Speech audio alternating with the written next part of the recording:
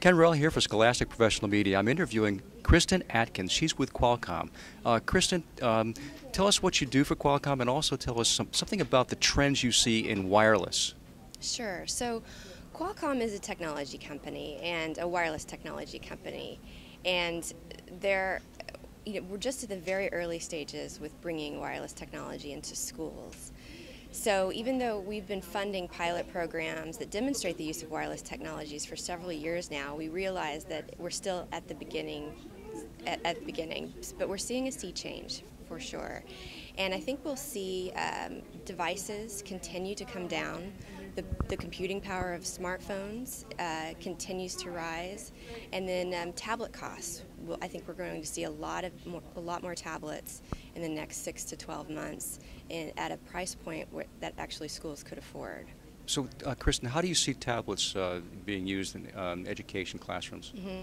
Well, we're a mobile technology company, Right. so we want to know how the student takes that device and brings it outside of school walls. So it gives them an opportunity to learn and connect with each other 24/7, no matter where they are.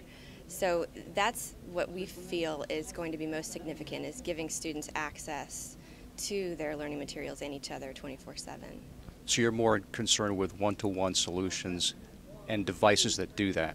Right, in a mobile environment. So things that, for example, a wired laptop wouldn't be able to do are augmented reality. So being able to take your phone outside and look at geotags in your community and learn from those tags. We're developing some educational experiences with a few companies that will be coming out in September.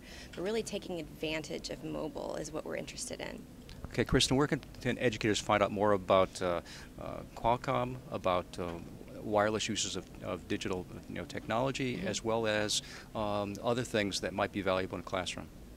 Well, you can go to our website at Qualcomm.com, and Wireless Reach is the initiative where we fund different pilot projects around the world that demonstrate the use of wireless technology, and also WirelessEdTech.com. That's the conference where we bring together all of the technology vendors and state and local and federal policy makers, as well as educators and theorists, in October in D.C.